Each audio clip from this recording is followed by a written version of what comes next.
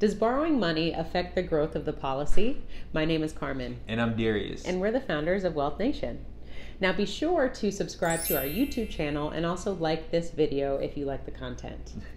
When it comes to borrowing money from your policy, it does not affect the growth in your policy at all. Why? Because you're not actually using the money within your insurance policy. What you're doing is you're using your policy as collateral to borrow money from the insurance company. So your money is untouched and your compound interest is uninterrupted. Exactly. So think about it like when you go to the bank. If you get a loan from the bank, let's say a car loan, for example, the bank utilizes the car as collateral. If you get a home mortgage, that house is the collateral, or a personal loan, they may collateralize another asset of yours to make sure that they get their money back. Right. So the banks use different forms of collateral, and so does the insurance company. So in this case, they just collateralize your policy, which allows you to continue to earn the uninterrupted growth.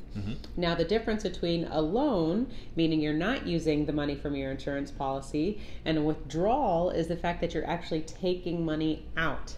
So that becomes not only a taxable event, and that activity actually affects the growth because now you're touching the principal. Yeah, it's actually, it reduces the amount of money that you earn interest on because you reached into your policy and withdrew money out of that vehicle.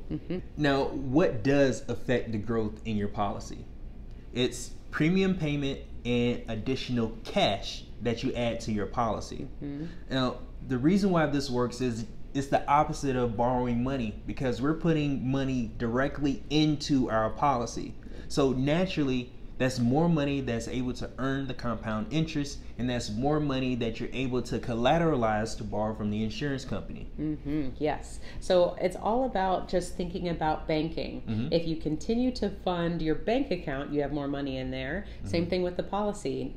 It's not only a life insurance policy, but we're using it as a banking vehicle. Right. So as long as you continue to fund it and get loans from it, you're able to borrow more and more money out every year. Exactly. So hopefully this information was helpful. Thank you for asking these questions so that we can provide the content.